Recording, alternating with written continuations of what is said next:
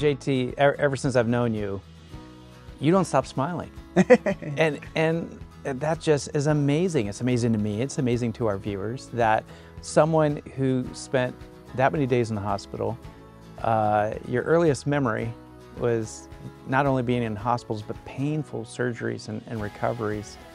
Where did your positivity come from? Yeah, so waking up with a smile is so important, and being able to go out there and smile, because you don't know who you're going to impact that day.